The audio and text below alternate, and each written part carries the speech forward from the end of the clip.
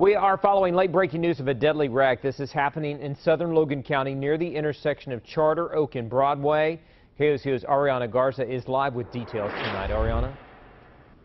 Paul, we know that only one person is dead, and the medical examiner left with the body just a few minutes ago. Now, there were a total of 3 cars that were involved in this crash.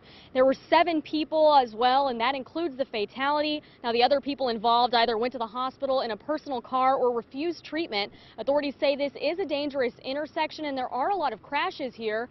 Though the cause of this crash is not yet clear. Live in Logan County, Ariana Garza, KOCO 5 News.